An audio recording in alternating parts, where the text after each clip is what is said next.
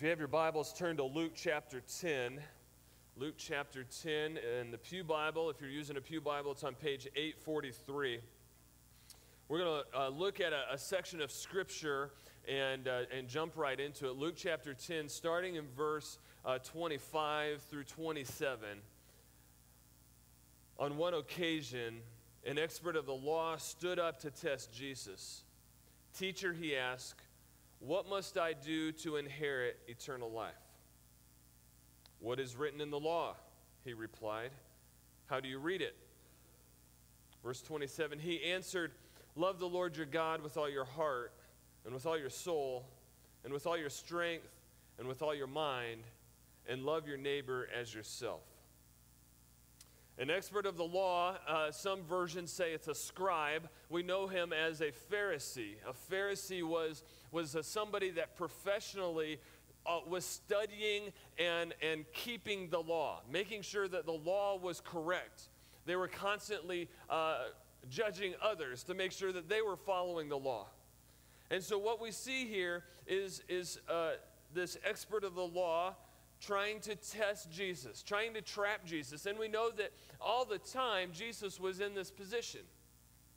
The Pharisees, they were bothered by Jesus and his message and what he did. And so they were always trying to trap him and trying to trip him up. And so once again, we see the Pharisee or the expert of the law come to Jesus and say, "What must I do to inherit eternal life?" What must I do to inherit eternal life? And Jesus responds to the expert in the law and says, "Well, what's the law say?" What's the law say? And he really kind of turns the table, because then he says, "And how do you interpret it?" What's the law say and how do you interpret it? Now, the law that's being referred to is the Old Testament law. The Old Testament law. In Deuteronomy 6, it says that this law, we are to know it. We are to pass it on to the next generation. We're to live it out. All right? And so it's the Old Testament law that they're referring to. And so the Pharisees asking Jesus, "What must I do to inherit eternal life?" Jesus says, "Well, what's the law say? You study the law. You know the law. You keep the law. What's the law say?" Well, the law says to love God and love your neighbor. In the Gospel of Matthew and Mark, we see a very similar conversation where Jesus is asked, what is the greatest commandment? Right? Out of all the laws, what's the most important one? And in Matthew 22 and in Mark chapter 12, we see Jesus responds in both of those. He says, love God, love others. Now, we're not real sure if this Luke's account here in chapter 10 is of the same conversation that Matthew and Mark are referring to, or it could be a different one. Like we said, Jesus was constantly being tested. He was constantly being tried to say, "Oh, are you going to say something that goes against the law so we can arrest you?" And so we're not sure if this is the same situation that Matthew and Mark are in, that Luke is now reporting about, or if this is something else. But what we do know is that Luke goes further in his explanation of this law. Luke goes on and he gives us a little more substance about loving your neighbor.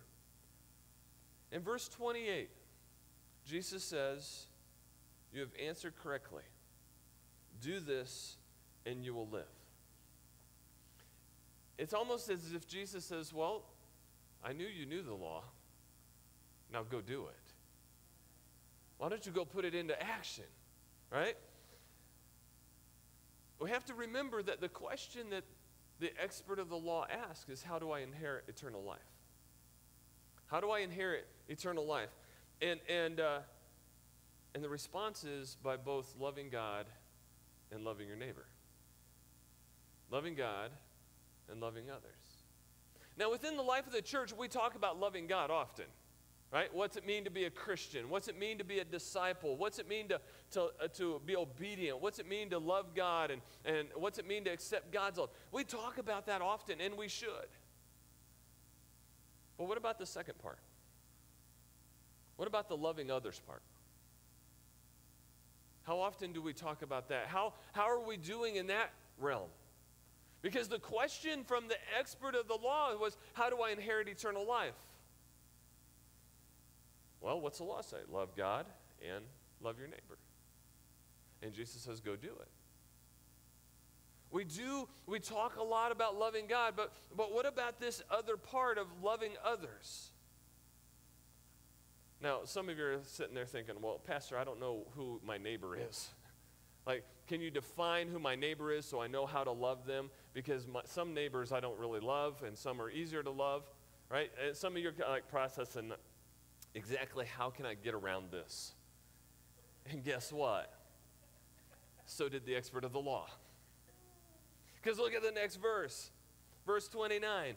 Wanting to justify himself, wanting to figure out the loopholes, he asked the question, who is my neighbor? Who's my neighbor? Who's this apply to? And what we see is Jesus responds with a parable. A parable is a story with a lesson to it. A parable is a teaching illustration. And Jesus responds with a parable, verse 30. A man was going down from Jerusalem to Jericho. I want you to understand, I want you to picture in the context that journey from Jerusalem to Jericho is about 17 to 21 miles. Okay? The journey, the road that they would have been traveling on, is known as the way of the blood. I'll explain that here in a second. Okay? So a man was going down from Jerusalem to Jericho when he was attacked by robbers. They stripped him of his clothes, they beat him, and went away, leaving him half dead.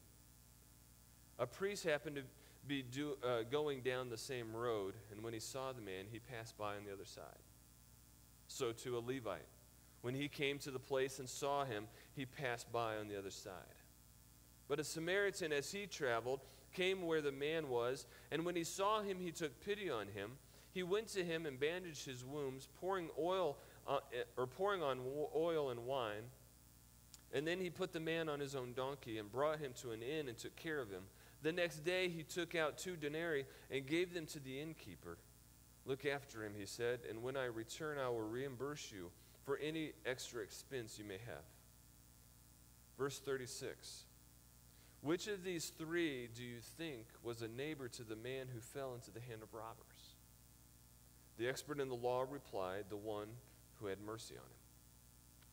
This passage right here, this passage is so full of teaching points, but it's also an encouragement for us because it's a lesson on how we can love our neighbor. All right, love God, love others. This is an illustration. This is how this works. And so Jesus begins by saying there's a man who is leaving Jerusalem, going to Jericho. Right? That's not uncommon. Jericho was kind of a bedroom community for Jerusalem. Jericho was that's where everybody lived, and then they went to Jerusalem to work. So a man leaving Jerusalem going to Jericho is not uncommon. It says that a man, he is beaten, right? He is robbed and beaten and left for dead. That is not uncommon. I told you, this path is known as the way of the blood. All right? Now, if you see that street sign, you'll be like, no, I don't think so. But the other way to get from Jerusalem to Jericho was twice as long. And so this was the path. But it was a regular occurrence that robbers would hide out in the clefts of the rock or in the bushes. They would hide out and they would wait for somebody to come by and they would jump them and rob them. So for Jesus to be telling us this story that the man is leaving Jerusalem to go to Jericho and he's robbed, that's not uncommon. But then Jesus shares with us that on that same road, there were 3 other men. The first one was a priest. The priest would be a Jew. All right? So actually the man that was robbed, the man that starts, if he's leaving Jerusalem heading to Jericho, the common thought is he is a Jew. And now all of a sudden a priest is on the same road. The priest is a man of God. A priest he works in Jerusalem. He probably works in the temple. And now all of a sudden, the priest, also a Jew, is leaving Jerusalem, heading home. He's leaving his work and going back home, and he happens to see a man on the road. Well, the priest is a good guy. Like, surely he's going to stop, right? He's a man of God. He's the one that's talking about the laws, and he's the one that's preaching about the laws. He's the one that's making sure everybody else is living the law. Surely he's going to know that he's supposed to love others. Surely, right? He'll stop. But what do we see? The priest walks by on the other side. Well, then Jesus tells us about a Levite. A Levite, they are from the tribe of Levi. They were known as set-apart people. They were set apart because they were assistants to the priest. They had a special God-ordained job. They were to work in the temple alongside the priest, but they were like the assistants. They made sure everything got done right. So when there were rituals that had to be accomplished or had to be done, the Levites were the ones that made sure everything happened the right way. They made sure the timing all worked out. They made sure that the priests were following the laws. The Levites, they were the assistants. They were the right-hand man to the priest. So the priest, so the Levite comes alongside, right? The same road, leaving Jerusalem, heading to Jericho. Again, not uncommon, probably leaving work, going home. A Levite. He made sure that the law was followed. A Levite was a religious man. The priest was a religious man. And on the outside, they looked religious.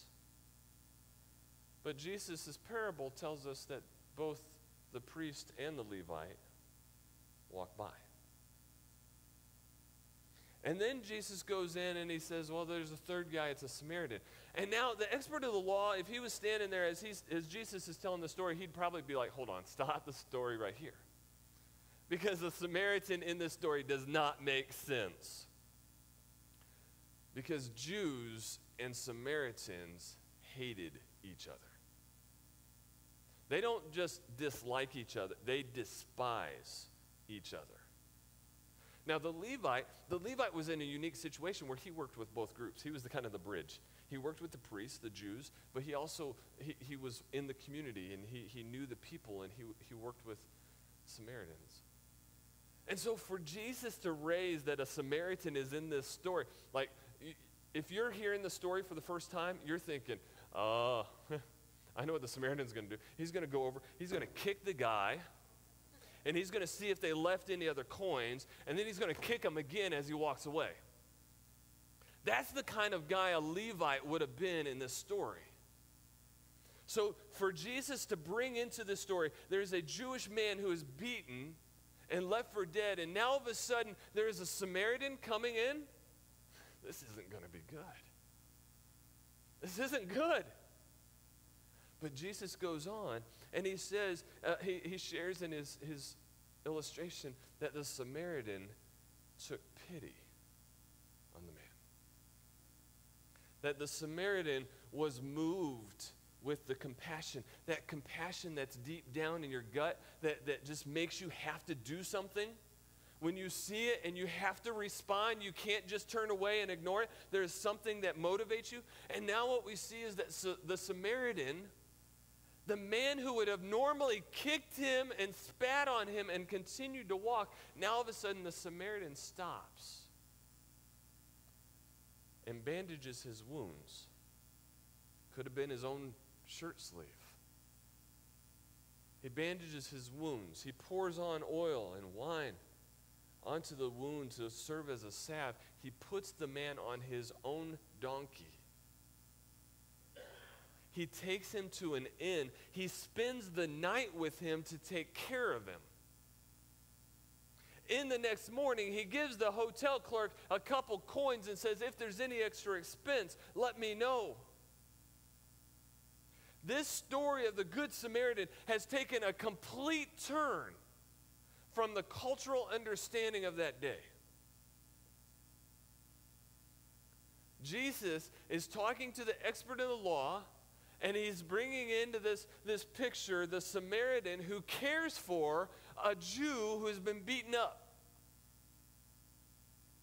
And in verse 36, Jesus asked the question, which of these three do you think was a neighbor to the man who was beaten? Which one of these three lived out, love your neighbor as yourself? Well, the one who had mercy on him. It's also interesting. Notice this. The expert of the law, the Jew, he couldn't even say the Samaritan. He says the one who had mercy. The one who had mercy on him. He was a neighbor. Love God and love your neighbor. Love God and love your neighbor. In this little parable, there are some things that we can learn about what it means to love our neighbors. The first one is that everyone qualifies as a neighbor. Everyone qualifies as a neighbor. When you're trying to process through in your mind, well, who am I supposed to love and who's my neighbor? You can't pick and choose. A neighbor is everyone. Those that you may like and those you may not like. Those you get along with and those you don't get along with. Those that you have things in common with, those you don't. We don't get to pick and choose. It covers everybody. And here's the reason why. Because everybody has been created by God. Praise the Lord, right? God has a plan and a purpose for us. God loves us. We're his children. We're the ones that turn our back on him and walk away. God never stops loving.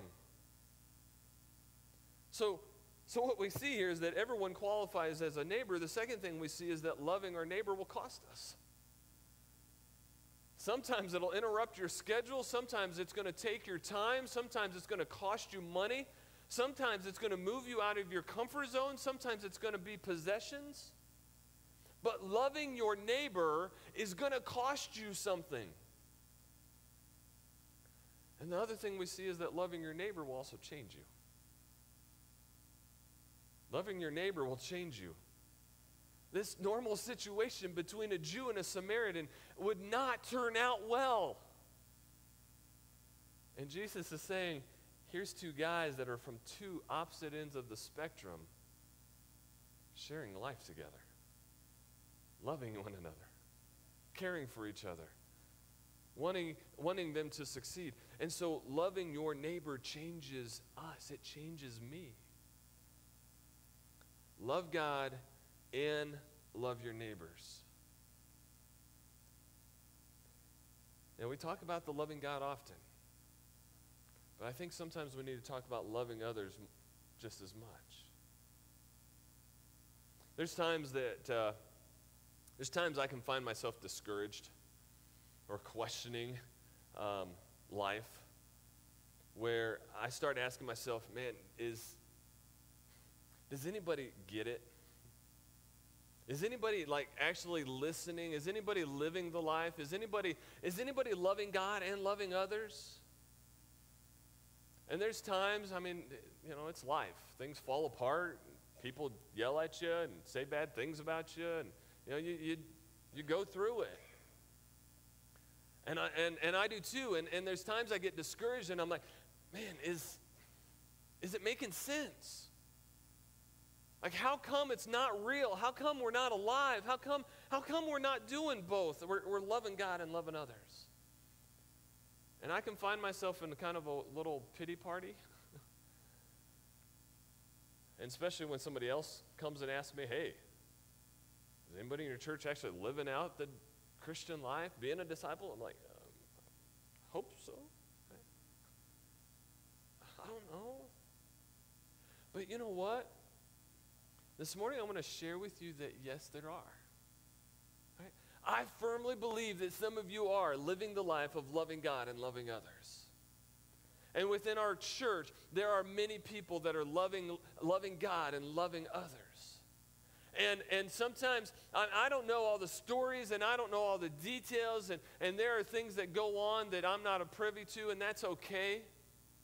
But to be able to celebrate God and to celebrate the kingdom and to celebrate as a church, I want to share with you some stories that I'm aware of. I want to share with you some tidbits of how I know that we have some people that are actually loving God and loving others and trying to do something. All right? I want you to know that I know that there are people within our church that are inviting friends and neighbors and coworkers and complete strangers to their homes for meals so that they can talk about life and talk about Christ. All right? I know that there are people that are taking time out of their schedule to go into other people's homes to talk about life and talk about Christ. I know that there are people helping neighbors with yard work, helping neighbors with offering rides. I've even heard of stories of some of you helping your neighbors pay their bills. There are people within our church that are seeking out coworkers at work in the break room, going over and sitting with them to make sure that they are not sitting by themselves. There are students within our church that are doing the same thing at school. They are going to sit by those who are lonely, sitting by themselves to make sure that they feel included, asking them about their lives, about their family, about their friendships. There are people who are using their God-given abilities and talents to walk along others who are in need. So I know there's some of you that have construction skills that give of your time and energy to help others. And there are some that understand policy, and there's some that do great with childcare, and others that prepare meals. And they're coming alongside one another for the love of Christ. We have individuals who give of their time to serve on nonprofit boards and help with community projects, to help people who they would never have a chance to interact with. We have a couple people who are meeting together in their neighborhoods for the sole purpose of prayer and the sole purpose of reading the Bible. We have some who are faithful in sending cards of encouragement to people as they are prompted by the Lord.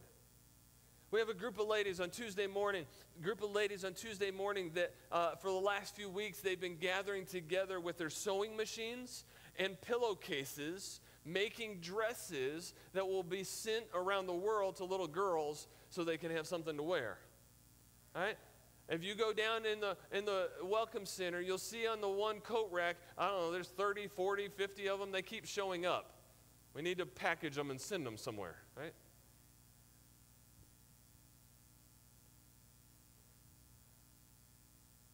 There are individuals who are serving in various spots around the church to help make things happen.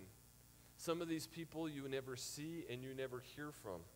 They're teachers or greeters. They're parts of the worship team. They're opening their homes for small group. They're providing meals for funeral dinners. They're helping with the kids ministry or the youth ministry. They're serving at the branch. Some of these people we never applaud, but they are working because they love God and they love others. Love God and love your neighbor as yourself. That is not an exhaustive list by any means, and I don't know if I could even create one. I know that there are some things that you are doing that I don't even know about. And I'd love for you, grab a Connect card there in front of you. I'd love for you to do a little self-praise, okay, not for self, but for God. Write on there what you do, how you serve others, how you love others, whether it's through your job or whether it's through your community or whether it's just through relationships. Drop it off in the offering plate and let us know so that we can celebrate as a church family that God is moving and God is alive and well. There's a handful of individuals that I'm going to invite up here this morning, and so those of you that are coming, come. You know who you are. But I want to share with us as a church family, again, firsthand accounts of some people that are loving God and loving their neighbor in some unique ways, in some different kind of ways. And the sole purpose of this is for encouragement. The sole purpose of this is that you will hear some ideas or you will hear from these individuals and that you will be encouraged that, wow, maybe I can do something as well. All right? And so, you want me to start down here? Okay. We'll start down here. So, Rita, I'll sit next to you. Okay. That way I don't wander around. Rita, Rita Royal, how long have you been part of this church? Pretty Forever's much a long all time, my right? life. Okay, yeah. And so... That's 55 years. We won't say that. Okay. So Rita, you do something unique each week. Can you kind of share with us what that is? Yeah.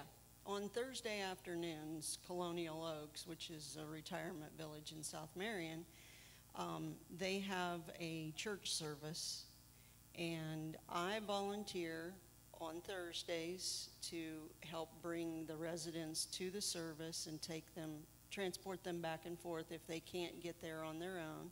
And I just go from hall to hall and invite people to come down and tell them what's going on.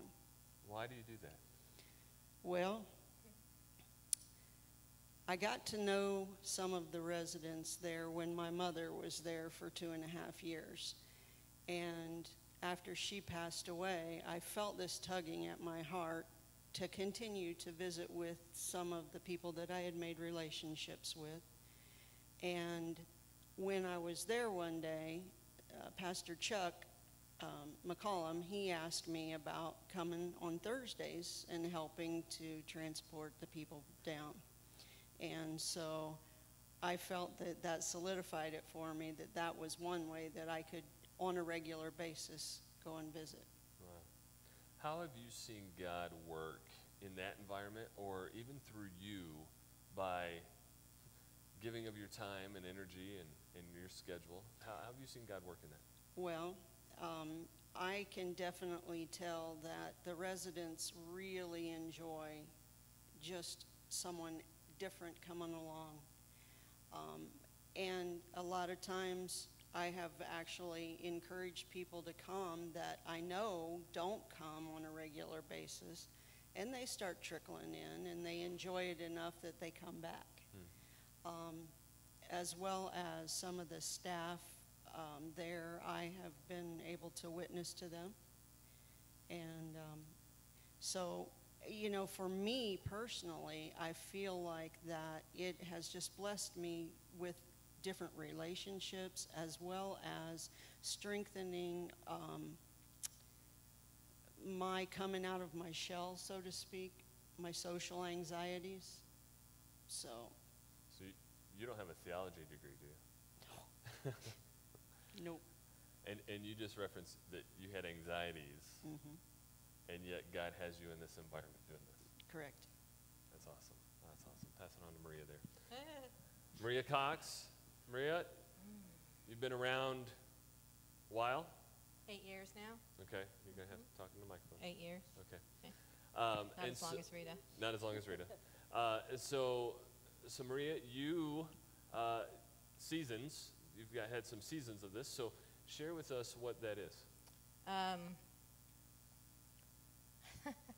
I serve in prison ministry. On Monday evenings, I go out to Miami Correctional Facility and basically share experience, strength, and hope with the men out there on Mondays. And again, why? A lot of you don't know my story, and I'll try to make the long story short. But back in 1994, my first son was killed by his father. And his father has served time in prison and has been now released from prison and is a free man out in Colorado. Back in 2014, my mind went blank, but Misty Wallace and Keith Blackburn came and shared their story with our church. And sitting in the pew that I sit in, I felt like I was the only one sitting in the church at the time of their storytelling. Really tugged at my heart, because I knew in my heart of hearts that I had never forgiven this man that had killed my child, and I didn't know how. When Keith and Misty came and told their story, I started the process of forgiveness for this man back in 2014, 20 years after the incident had happened, and met with Pastor Jeff on a couple of different occasions in trying to get through this forgiveness process and what it really meant to forgive. A few weeks after Scott, the father of my child, was released from prison, I received a phone call from Misty Blackburn asking if I would share my story at the men's prison. And I fought it, and I fought it, and I fought it, and I said, no, I can't. I just can't enter a place. I mean, these men are evil, right? But God really tugged at my heart, and I finally went, and my father went with me to share my story. And within a year, it was a God thing, because within a year I was volunteering doing this. I did take a break this last year only because work got a little hectic and I couldn't get my schedule quite set, but God saw it fit to get me back into the prison this season. And how have you seen God work? Like, a lot of healing on my side, a lot of forgiveness, seeing these men as human beings, and also what you were saying in your sermon of God's children. He is also made in their image, and you know, all I kept thinking about sitting in my pew today was the verse of "You visited me in prison." I mean, he is, he's everywhere. I mean, it's not, he just doesn't pick and choose. We've got to go out and love. And do you have a theology degree? No. No. All right, No. Jay-Z. Jay-Z's been around 5 years. Okay. So Jay-Z, there is something that's kind of developed in the last couple years, specifically, that has kind of just blossomed, and now God's using it. So share with us what that is. I sew for the Lord. I'm literally on needles and pins every day. And I love to make doll clothes. And so I started out by making doll clothes and giving them to little girls here, and that's my hobby. So, and then one day Patty Painter came to me and said, we're going to have an auction. Maybe you could get together a few outfits. And that gave me a really great idea. Well, I got together, I think it was like 26 outfits. I just literally love it. It's not work at all. It's just, I just love it. And it feels so good to be serving the Lord. So why are you making doll clothes? To raise money for missions. Okay. And if you need it for benevolence fund, anything for the Lord. All right. And how have you seen God work through that? Well, he's changed my attitude, because I always looked at the things that I could not do instead of the things that I could do. And I turned something that I love to do into a service for the Lord. Yeah, that's awesome. That's awesome. So, Thank you. Reagan Tippy, you've been around for a couple years. I guess we didn't plan this, but it's kind of getting down here. So Reagan, Pastor Rob's and Melinda's daughter, but Reagan, you had a unique experience this last summer. What'd you do? This last summer, I spent a month in Uganda, Africa. A month in Uganda, okay? And Reagan, that was like the summer before your junior year. Why in the world would a teenage girl want to give up a whole month to go to Uganda? Well, a couple years back, I felt God tugging on my heart that missions was something that he saw in my future. And I think a big thing with that is that when God places something on your heart, the best thing to do is to do it and to practice it. And the family that I stayed with, I'm really close with their children, and just their family means a lot to me. So I found it fit to go and to do as God had called me to do with a family that is very close to my heart. Awesome. And so how did you see God work? How did God work in you? How did you see God working when you were there in Uganda? Well, right away I noticed that the people in Uganda are so full of joy, which was kind of shocking to me, because growing up I always believed, Africa is just so poverty-stricken, and that they just don't have anything. So if they don't have anything, what do they have to be joyful about? But I quickly found that they are so joyful with what the Lord has blessed them with. I got to have many conversations with some of the local people that Nathan and Jade work with, and they explained stories of how just they've had people and things taken away from them, but like they always said that they're so happy that God had blessed them with the life and blessed them with the people or with the opportunities at the time. So I was just really moved by how joyful they were with what they had, and really taught me that being here, living in the United States, and having so many, clothes and so many people in my life that I can look up to, and having a house over my head, that I need to find more joy, that the joy that they find when they have nothing, and here I am complaining all the time. So it's kind of a wake-up call that I need to just think about what I have and to always be thankful with what God has given me. That's awesome. I share their story. I wanted them to share their stories. A couple tag-ons. One is with Rita, that Jim Mitchner, we had a chance to talk this week. Jim Mitchner for years, for, 10 years. Jim each week has been going into the nursing home visiting some individuals that are there. And so when I called Jim this week to see if he was still doing it, he said, no, unfortunately, his last two people had just passed away, and so he hasn't gone for a little bit. But Jim, on his own, because he loves God and loves others, was going to do that. Joe Biddle, who's a member of this church and on a missions team, he also goes to the prison, and he's a chaplain for the Marion Police Department, and that's part of his desire and passion. With Jay-Z, I know that there are a number of you that have given Jay-Z scraps, and that just brightens her day when she has some scrap material, because that means more doll clothes, which means more money for missions. And here's somebody that we've had I'm not going to Reagan yet. I'm still talking about you, Jay-Z. Here's somebody that we've had a chance to talk on the trip to Cambodia.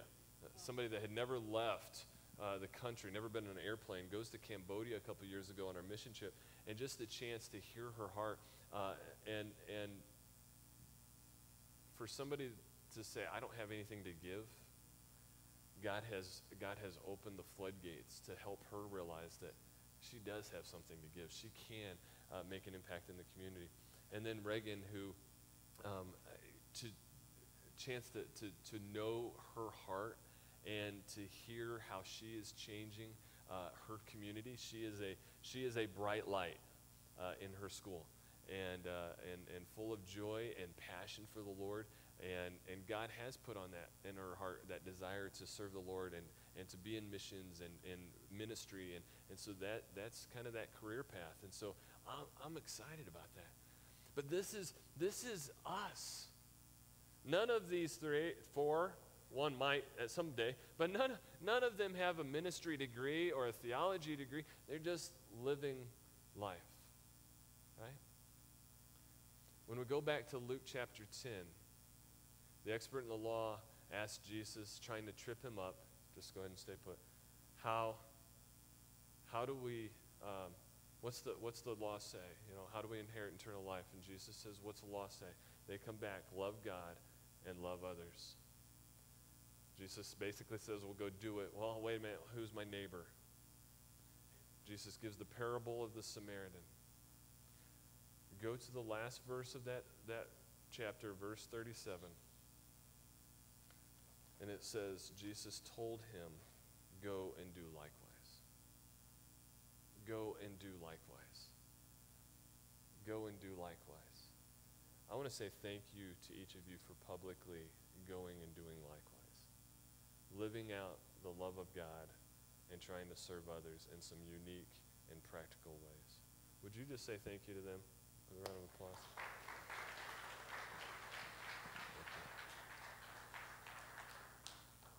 Our worship team's coming up. We're gonna close with one final song, but I want, as we do, I want us to be encouraged.